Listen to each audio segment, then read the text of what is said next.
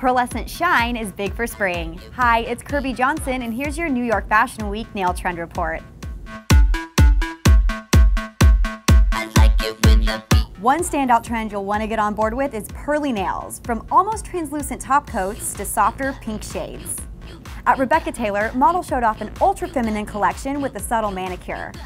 MAC's metallic silver, screaming bright, was applied to give a barely there, pearly glow that complemented the polished modern designs.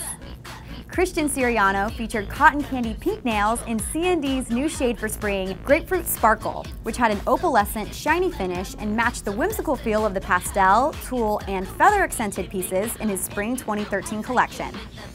Catherine Malandrino's models had a frosted look to their nails, created by a custom concoction made by CND. It had a foil-like sheen that caught the light, but didn't take away from the pastel-hued collection.